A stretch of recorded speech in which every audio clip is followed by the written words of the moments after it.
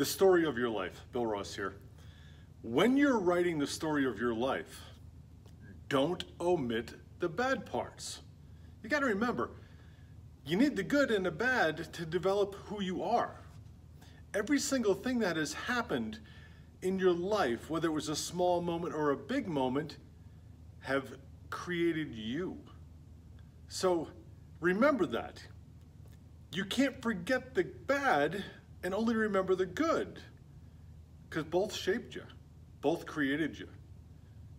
You had a bad moment here, you had a good moment here. Guess what? They balance each other, and that's why you need them. If we don't experience the bad, we won't appreciate the good. We've all heard that. So when you're writing that story, remember that as well. Tell people the bad as well as tell them the good. Even if it brings you some type of shame, don't be afraid.